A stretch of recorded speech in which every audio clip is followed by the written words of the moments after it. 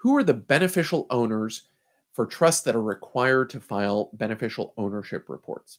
Again, if it's a trust, by default, trusts aren't reporting companies.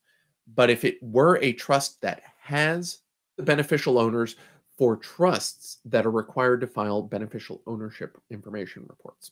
Well, remember, most trusts aren't going to be required to file reports about themselves. Trusts generally aren't reporting companies, and there's not a specific exemption for them other than trusts aren't treated as beneficial or are treated as reporting companies unless they've filed something with the Secretary of State or a similar office to be formed. So those Massachusetts business trusts, yes, but a testamentary trust created under a last will is not.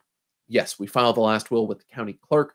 Yes, there is a judicial proceeding to create certain trusts or to make sure that the will is valid, but that doesn't make those trusts be treated as reporting companies.